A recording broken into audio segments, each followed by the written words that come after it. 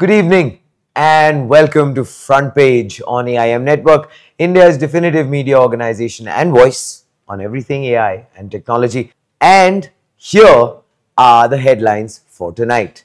In a landmark education reform, India will embed AI into the national curriculum from 2026-27, training over 1 crore teachers and turning classrooms into the front lines of its AI talent mission, reshaping how the next generation learns, builds, and competes globally.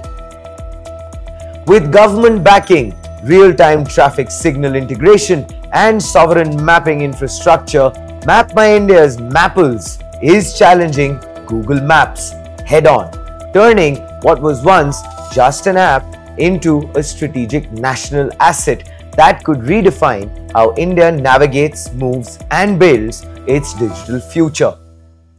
India is set to unveil Bharat Gen, its first national large language model powered by 38,000 deployable GPUs under the India AI mission, a strategic push to build a sovereign AI stack, reduce foreign dependence, and position India as a leading AI hub for the global south.